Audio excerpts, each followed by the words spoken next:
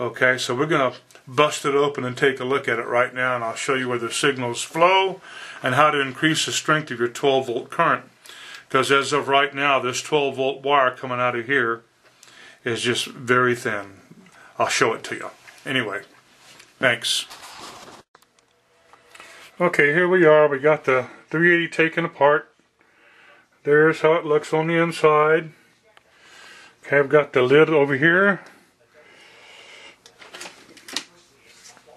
And I completed the isolation of the GPS.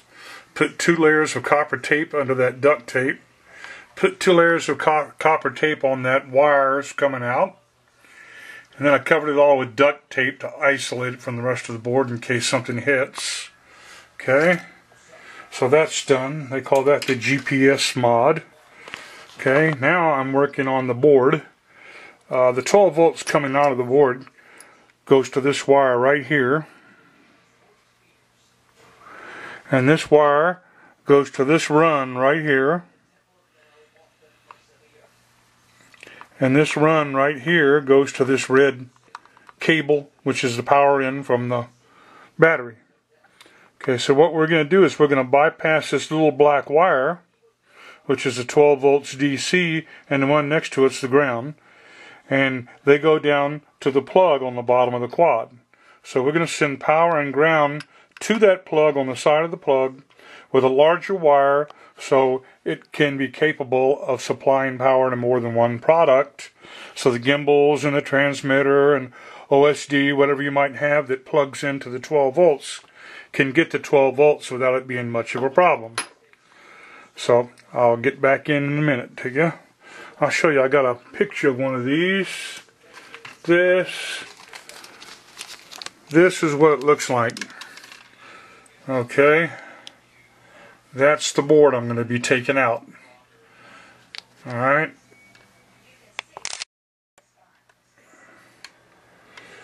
So I'll get back with you in just a minute. Okay, we got the 4 screws out of the card. Now the card raises and lowers. As you can see, you get a little bit better view of this. You can see right here is the card that we're after. It's just a little card right here, which has the plugs under the bottom of the copter. Okay, and that's the plus and the minus. That's the signal wire. That's the minus. That's the plus. There's a 12 positive. There's a 12 negative. And then this connector back here is for connecting the quad up to your computer. Okay, so anyway, I'm going to plop this card out right here real quick. And the way I get it out, just go in here and pop it like that. Now once I get it popped out, all I got to do is clear the bottom board. Okay, hard to do and take videos at the same time. Okay, so now I've got it loose and got it out. So I'm going to pull it out. Okay, now there is the plug connections that are fitting in the bottom of the quad. Okay, we are going to solder 2 cables from the red and the black right here, the battery connections, and we're going to run them straight over to these solder points right there on the back side, and I'll show you when I'm done. Then I'm going to put it back in, but that'll give us a little bit more amperage and we can put more devices on it. Okay? Okay, now I got to clean some runs up. I've got some problems with some runs.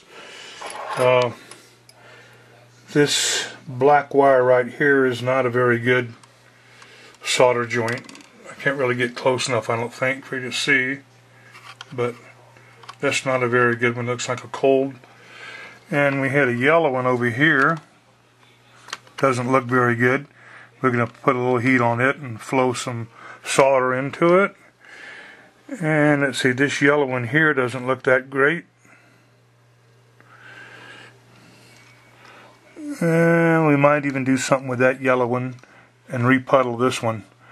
Okay, so that's what we're going to do, is we're going to work on a few of these. I looked at the main board. Main board looks pretty good. I really can't see any runs or any connection points. It looks bad. So anyway, that's where we're at. So I'm going to start fixing some of these solder joints, and then I'm going to connect a wire from this to the board.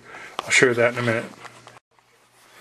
Okay, I've soldered the two wires on the board, the positive and the negative, which are going to end up going up top to connect to the battery cables.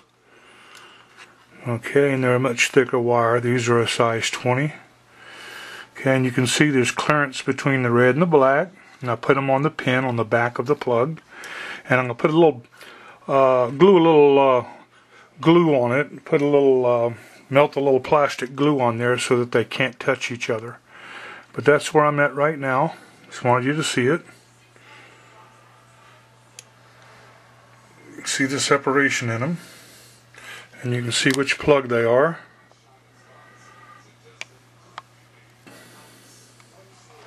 Okay.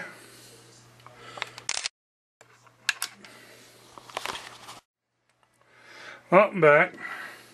You can see now that I put hot glue on the back of this connection to stop the black and the red wires from touching each other and to hold them still so they wouldn't become an issue. Alright, and that's going to provide us the voltage to that connection point. With much thicker wire, and we'll be able to get some more current and run more objects on it. Okay, now I'm going to cut this off and connect it to the red and black cables. Another thing I wanted to show you right here. Okay. Now, this is the positive 12, this is the negative 12, and it's also the negative 5. This is the positive 5, and this is the signal wire. Now I want you to notice on this board, this is the positive 5. The run on it's not so bad, but look how thin that signal wire is right there. That signal wire is so thin, I would imagine that if you have any amperage on that from something not quite working right, it's going to burn that run in half. So anybody who has a problem with 5 volts, with the signal not coming out of the card and you got a problem, you better go to this run and see if it's broken. Or lift the card up a little bit and look where it's connected on the other side and see what's there. But that's your signal right there for the gimbal. Okay, that's your 5 volts for the gimbal. That's your ground for the gimbal and the 5 volts positive. It's the 5 volt negative. And that is your 12 volts, and you can see the run goes right over here to the positive. So it's a very short distance. So if you ever lose 12 volts, it's probably either this wire right here is burned, or else the run on this card feeding from that wire to over here at 12 volts. And that's what happened to me last time when I had a 12 volt problem. I had a problem with the run on this card right here. So I bought an extra card and I've got it waiting in case I have any more issues. But in any case, so this is where we're at right now.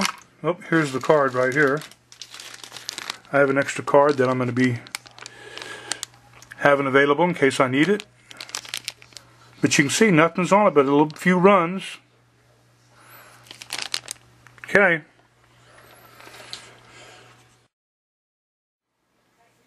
Okay, we're back at the chopper, and I've connected those 12 volt wires coming out of that plug right down here. I glued them to stop them from making connections with each other, ran them up and up to the top. And red is red, going to 12 volts, and the black one is right beside it, going around the corner over to here, and it's connected over there to the negative from the battery. So now straight from the battery I've got positive and negative, size 20 wire, and that should give me plenty of amperage for anything I want to plug into the bottom. And I can use multiple wires coming out of it, splitters, whatever. But that will supply my amperage that I need without it being a problem. And it can't burn anything up on the card because it's going straight to the battery. So that's where we're at. Well, I hope this instructional video will help you guys out some. I know I had problems with my 12 volts, and I know people have had problem with their elevation signal wire going out, or elevation signal going down. So good luck with your project. I hope everything goes well for you, and have good flights. Thanks. Bye.